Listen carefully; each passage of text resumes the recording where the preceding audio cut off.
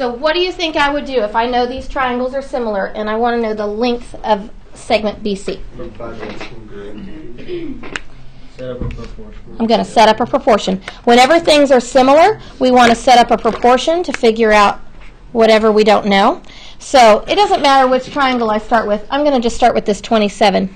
Do you know what the 27 would get compared with? 40.5. And if you don't know, side AB goes with side DE because those are the first two letters, and then you can see that side DE is 40.5. And if I start with the left picture and I go to the right picture, I have to go back to the left picture. I'm just going to call my question mark my X. And what would I compare it with? 45. And then how do I solve that? Cross multiply and divide. Okay, so take a moment, cross multiply and divide, and let's see what our X is.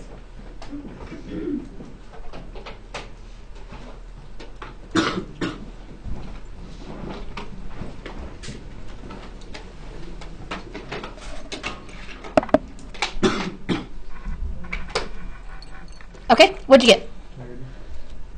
10? 30. And that is the length of BC, which is what they wanted. So that's it. So if you ever know that shapes are similar, then we can set up proportions to figure out the missing sides. Okay, number 2. At the time we were doing this, we talked about this quite a bit. It says the figures are similar, and it wants to know what scale factor was used to dilate the smaller one to the bigger one. So if I want to know what the scale factor is going from small to big, do I want big number on top or small number on top? Small. Big. Big. If I'm going from small to big, I want the big number on top and I want the small number on bottom. So I need to go to the big picture and pick a side. It doesn't matter which side I pick. Let's just pick the 18. So if I pick the 18, 18 over 14. I compare it to the 14. Okay, what can you reduce that fraction to give you? 9/7, which is answer choice B. But notice, answer choice A, this would be if you accidentally did it in reverse. So remember, if you ever blow a shape up, if you go from small to big, if you ever blow the shape up, your scale factor has to be a number bigger than 1. This number isn't bigger than 1, so this actually makes a shape smaller. So if you ever go from small to big, you need to have big number on top. That way you get a number that's bigger than 1 when you're done. Okay. Why wouldn't you do 36 over 28? I can. You can't. I just come to the same. Yeah, so if I would have done 36 over 28, that would reduce to give me 9/7. Okay. So it doesn't matter. We just needed to pick a set of sides. Okay. Okay, number 3. It says, in the triangle below, what's the value of X? So I don't know if you remember this, but we were told at one point that if we have a segment in the triangle that's parallel to the base of the triangle, that it cuts this triangle up into proportional pieces. So I could say X is to 3 as 24 is to 18, or I could say X is to 24 as 3 is to 18. And that's only because this segment here in the triangle is parallel to the base. So I'm just going to go X over 3. And then what would the other side say? 24 over 18. Okay, take a second, cross multiply, divide.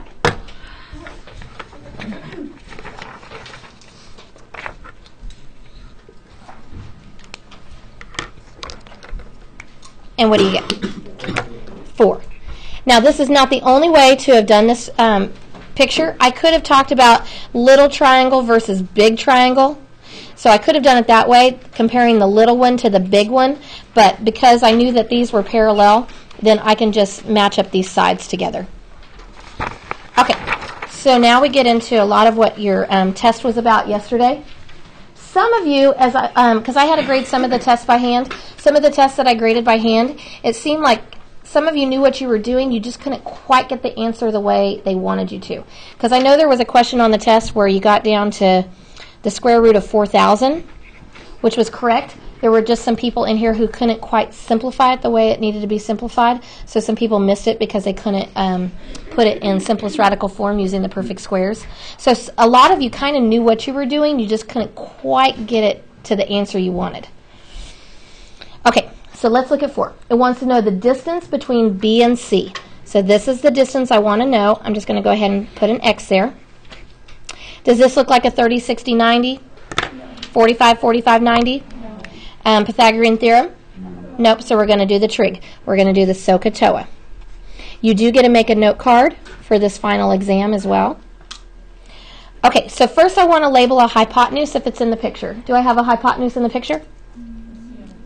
It's the x. Whatever's across from the right angle, that's the hypotenuse. Okay, then I go to the angle that they give me in the triangle, so I go to the 48, and what would you label the 400? Adjacent. So which one do we use? Cosine. So it goes cosine and then the angle. What's the angle? 48. And then cosine is a over h. So how would I write that? 400 over x. And then I just have to know how to solve for x. So if x is ever in the denominator, you got to pop him up. What do you do to pop him up? Okay, so I'm going to multiply both sides by x. The x's cancel out on the right-hand side. The 400 is the only thing remaining. On the left-hand side, I just bring that down. What'd you say to do, Autumn? Divide by cosine of 48. If I want to undo this multiplication here, I divide. So I divide both sides by cosine of 48. Notice that this is a multiple choice question. Where do you see it? B.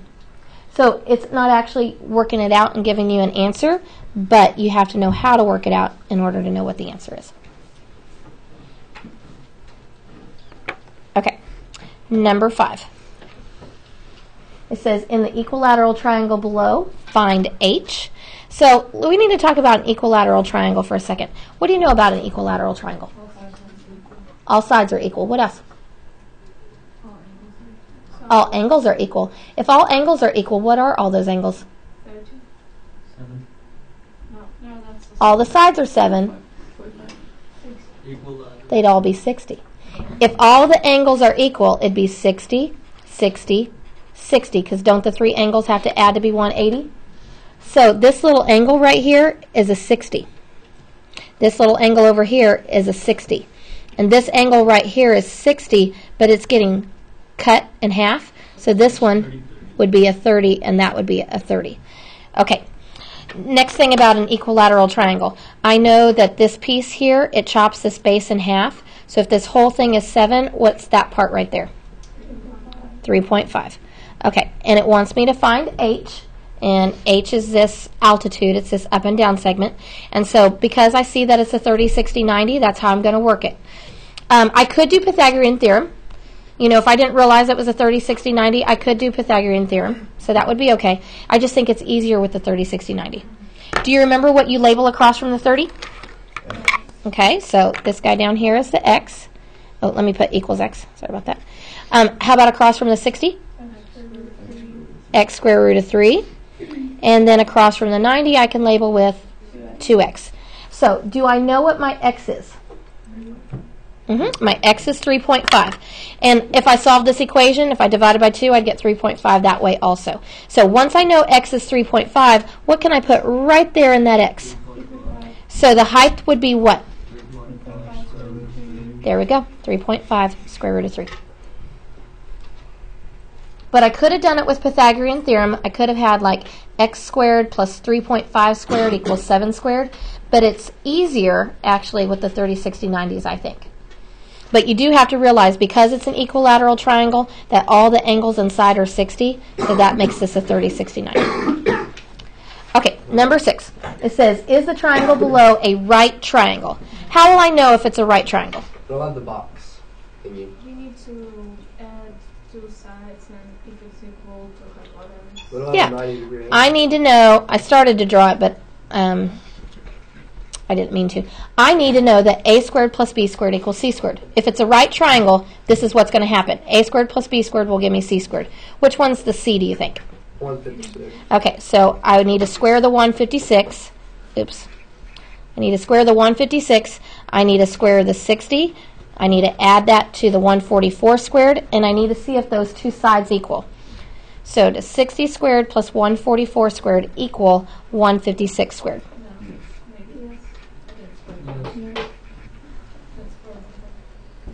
Yes. No. What did you get? Albert. It should. 24,256. Oh, yeah, okay. Yeah, if I take... Square 156. Yeah. Oh, okay. So if I take 60 squared plus 144 squared, I get 24,336. And if I take 156 squared, I get 24,336. So because they equal, then the answer is yes. It's a right triangle.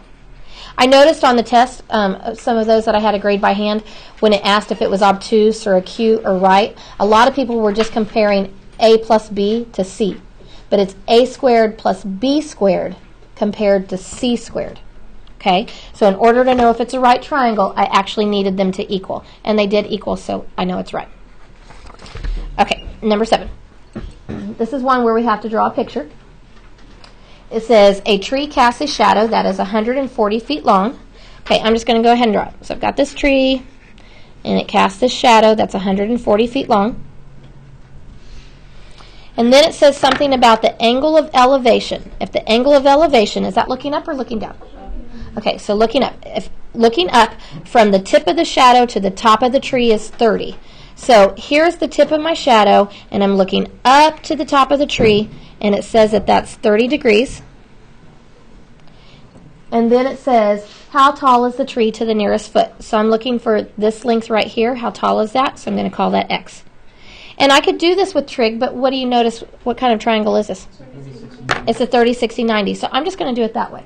And then because it says nearest foot, I don't have to necessarily worry about foo-fooing or anything like that. I can just put it in the calculator.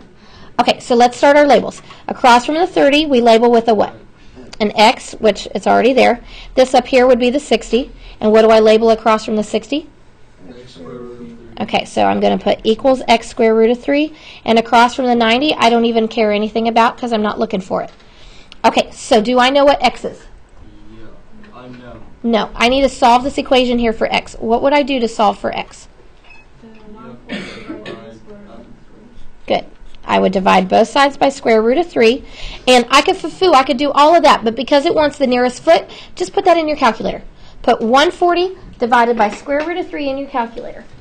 Just like that. We won't even have to worry about foo-fooing, simplifying the radical.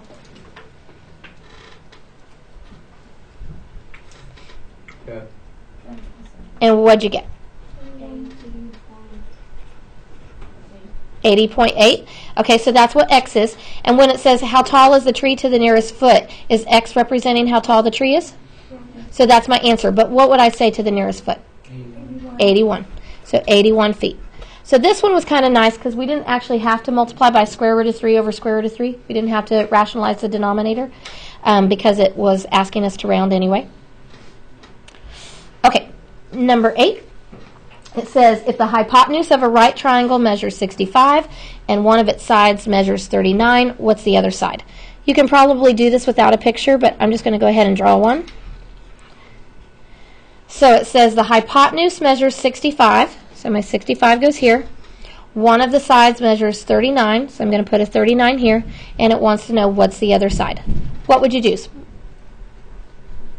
30, 60, 90, for Pythagorean theorem. So what would it look like?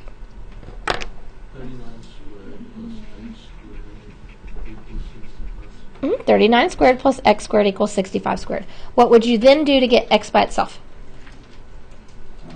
Subtract 39 squared from 65. Good. We're going to subtract the 39 squared from 65 squared. Okay, someone do that and tell me what you get. 2,704. Okay, then try to take the square root of that and just see if it comes out nice and pretty, since it's such a big number. Okay. 52. Just a nice little pretty 52.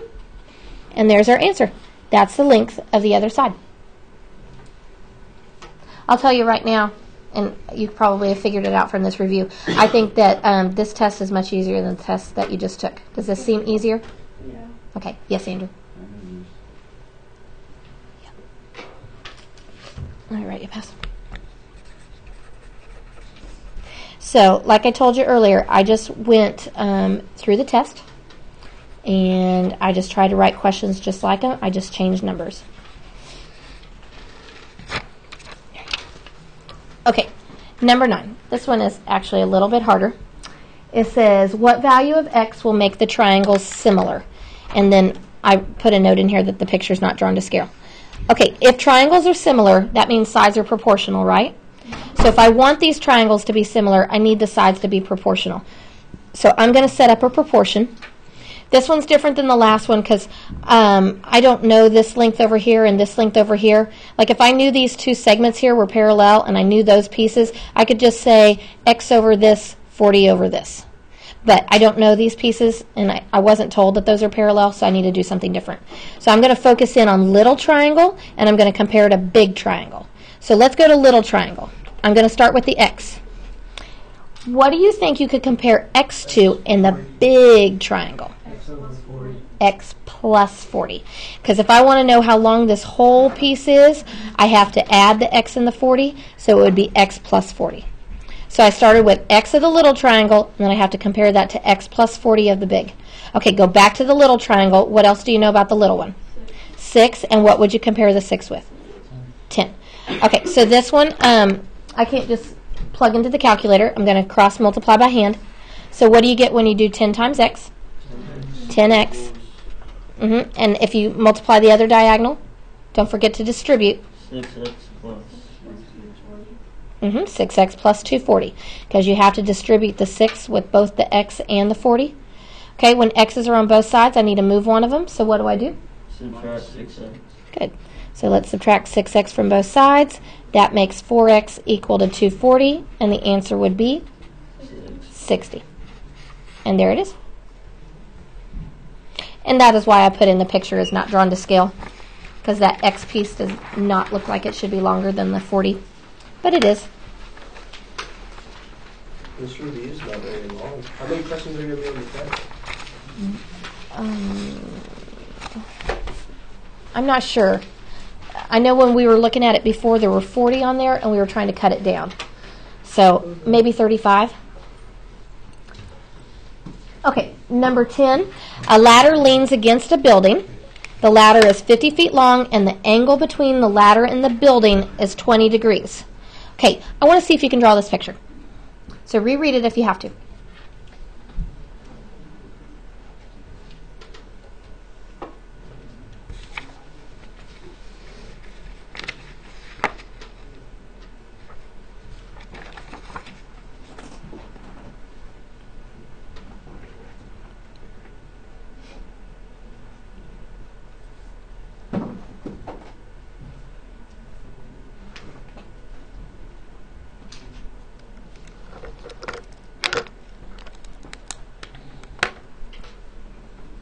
Okay, think you have your picture?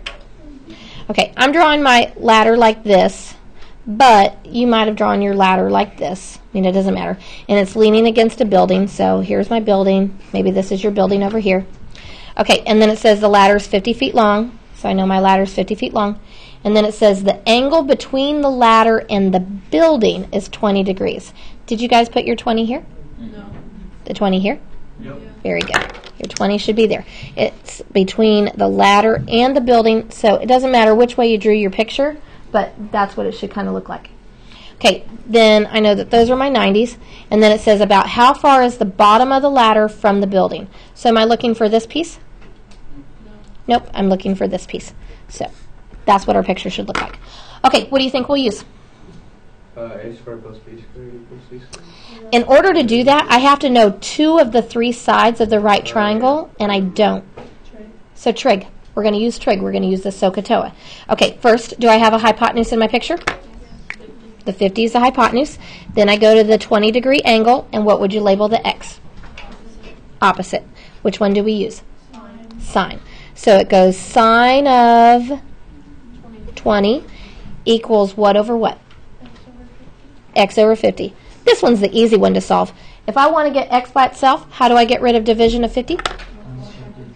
Times by 50. I'm going to multiply both sides by 50, and all I have to do is put that in the calculator.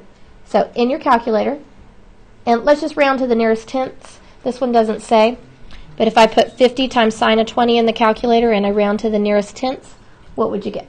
17.1. Good, 17.1, and that's our answer. The trig's not that bad. I just know the test was a little long yesterday, and it probably rushed you a little bit too much. Okay, number 11. These triangles are similar, and I know that because these angles are congruent, and I have other angles in here that are congruent because these sides are parallel. So I need to set up a proportion. What do you think?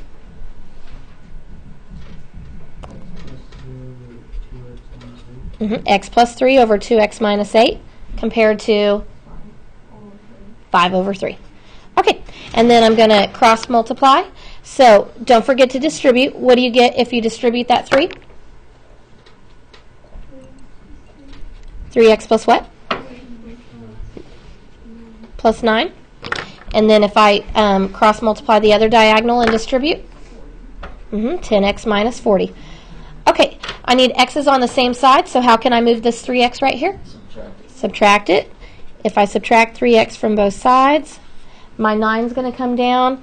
10x minus 3x is 7x. My minus 40 comes down. What would you do next? Add 40. Add 40, which would make 7x equal to 49. And if you divide, you get x equals 7. There it is. Okay. Number 12. I believe you had a problem kind of like this on your test yesterday. I think there was a square problem. So it says, in the square below, find the length of the diagonal. So this is the length I want to know. I'm going to call that x. What do you know about a square?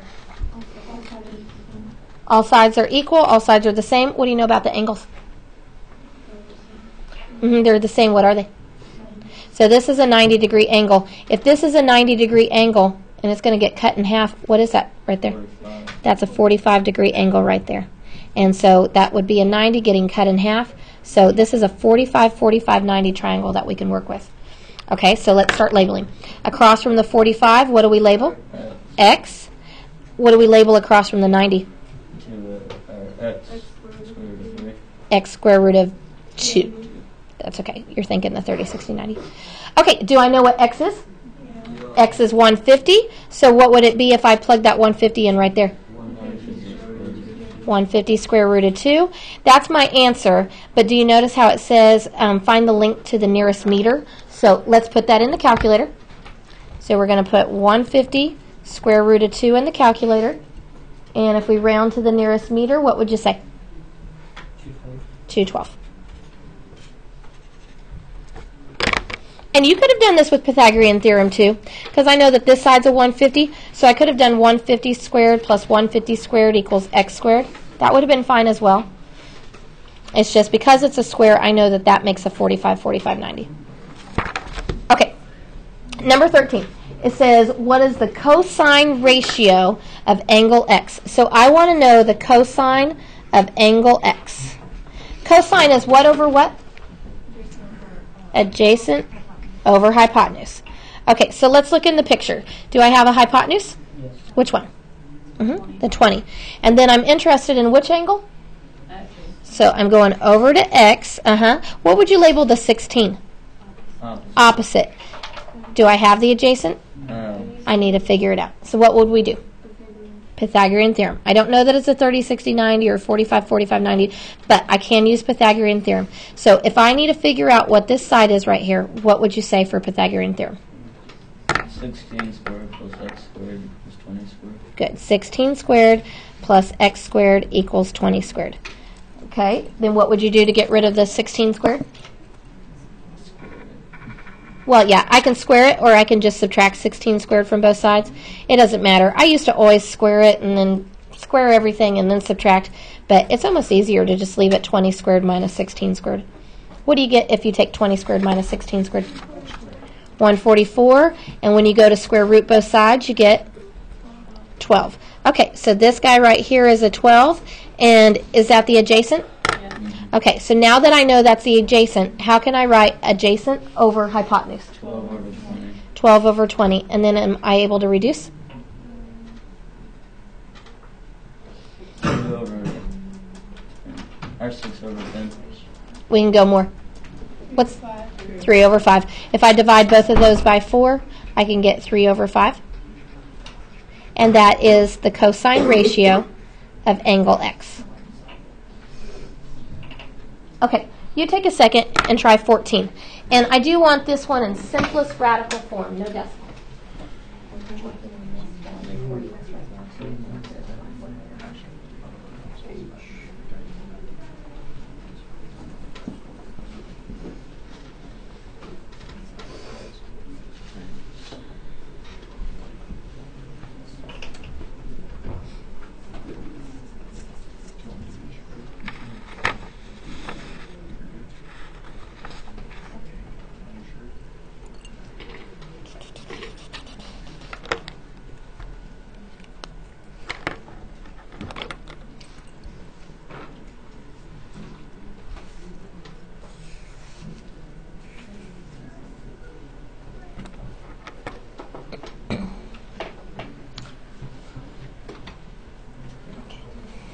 You think you have it? What'd you get? 9 square root of 2 over 2. Do you agree?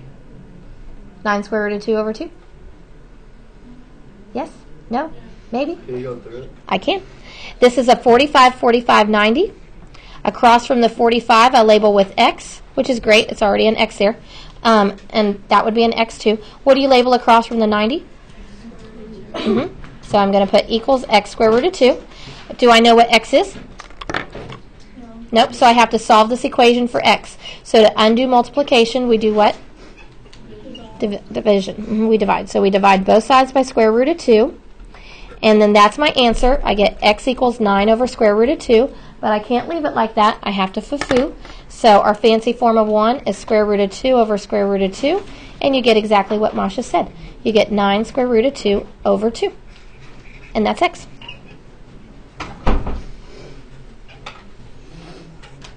Okay, number 15. It says, find the angle of elevation formed by the ground and the dashed line. So if I'm looking for the angle of elevation formed by the ground and the dashed line, does my X go here? Or does my X go here? Goes right here. Angle of elevation is looking up, and it says it's formed by the ground and the dashed line. So the X would go right there. Okay, what am I going to have to use? I'm going to use the trig. I'm going to use the SOHCAHTOA. Is there a hypotenuse in this picture? No. So what would you label the 52? Adjacent. And the 40? Opposite. So you will use tangent. So it goes tangent of, what's the angle? X. And then tangent is what over what? 40 over 52. 40 over 52. It's opposite over adjacent. Am I looking for an angle or a side? The angles are easy. You just have to remember. What do you do to find angles? Inverse. So if I want to find X, I'm just going to take the inverse of tangent. That's tangent to the negative 1. And then I just recopy the 40 over 52. So if you're ever interested in finding an angle, that's when you do the inverse. How do I get that in the calculator? Let's just do tenths. So how do I get that little tangent to the negative 1? Second tangent, and then 40 over 52. And if I round to nearest tenths? 37.6. Most of your test is multiple choice, I believe, so you should be able to tell what to round to by just the answer choices you see. Okay, 16 says find the length of the side of the square. Okay, we talked about a square just a little bit ago. What are these angles right here? These are 45s, 45s, and I know, of course, that's the 90. Okay, so across from the 45, what do I label? X. And I would do it across from the other one, and across from the 90? X square root of 2. Okay, so I'm going to put equals X square root of 2. Let's go ahead and make this one exact, no decimal. So do I know what X is? No. Nope, so I need to solve this equation for X. How do I solve this? Divide by square root of 2. And this should be getting easy, because we've done it quite a few times now. So I get 48 divided by square root of 2, but I can't leave it like that. I have to foo-foo. I have to rationalize my denominator. What would I do? Multiply by square root of 2 over square root of 2, which makes what over what? 48 square root of 2 over 2. Beautiful. And then I can go one more step. I can reduce and get 24 square root of 2. And that would be the length of the side of the square. Because that's my X, and X represents the lengths of the sides of the square. Okay? All right, number 17. It says, find the perimeter of the triangle, make your answer exact. How do you find perimeter of a triangle?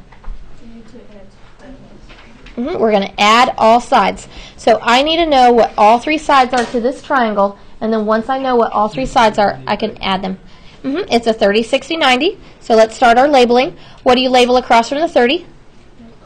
X. Across from the 60? X squared root of 3. So I'm going to put equals X square root of 3. And across from the 90? 2X. Okay, do I know what X is? No. Nope, so I'm going to solve this equation. How would I get X by itself down here? Divide by square root of 3. And what's going to happen with those square roots of 3? They just cancel out. Anything divided by itself is 1. Shoot. Anything divided by itself is 1. Shoot. And you get X is 7. Okay, so if X is 7, how long would this side right here be? 7. How long would this side over here be? 14. Okay, and what was this side originally? 7 square root of 3. So here are my three sides. A 7, a 14, and a 7 square root of 3. So if I want to find the perimeter, I'm going to add the 7 to the 14 to the 7 square root of 3. The only ones I can actually add, though, are the 7 and the 14. So that makes how much? 21, and then you just recopy the plus 7 square root of 3. You can't add those together because they would both have to have a square root of 3 behind them in order to add them together. And so that is the exact answer. No decimals, but it's exact. Okay, this next one, at the time you guys thought it was really easy. It's just been a while. It says, in the figure, D is the midpoint of AB. So I know those two pieces equal. And it says E is the midpoint of BC. So I know those two pieces equal. So that means DE is called a mid-segment. If this is the middle of that piece and E is the middle of this piece, this is called a mid-segment. And do you remember how the mid-segment compares to this bottom piece? Yes. This mid-segment is half the length of the bottom piece. So if the bottom piece is 20, what would DE be? 10. If the AC, the bottom piece is 4x plus 12, what would DE, the mid-segment, be? 2x plus 6, just half of it. So the mid-segment is half the length of the base. Okay, we can do these next two. Number 19, it says angle A and angle B are complementary angles. If measure of angle A is 65, what's measure of angle B? What do you remember about complementary angles? They add to equal 90 degrees. So if one of your angles is 65, what would the other one be? 25. So complementary means they add to be 90. Okay, and then 20 says, what's the image of the point A for negative 9 under this translation? What is this telling you to do to your x-coordinate? Subtract 6. So if I took my x-coordinate of 4 and I subtracted 6 from it, what would my new x be? Negative 2. And then it tells me to take my y-coordinate and add 2 to it. So if I took my y-coordinate, negative 9, and I added 2 to it, what would I get? Negative 7, and that would be my new point. So this is what the majority of your test looks like. This is the part that will count as a 6 weeks test. Now, before you run off, I actually have one I want you to try to do tonight. I know you don't want to hear that, but this only has, and it's pretty easy, it doesn't take very long. This one has 11 questions. I want you to try to do these tonight, and then I want to go over them tomorrow. Are we keeping these tests? I'm going to let you keep them, yep. Okay, so don't run away until you get this. 11 problems, and I do want you to do them tonight, and then we can go over them tomorrow.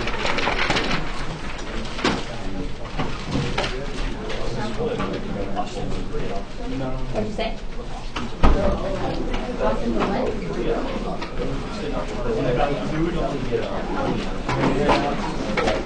Okay, let me know if you didn't get one. You need 1 minute? What are you getting into today,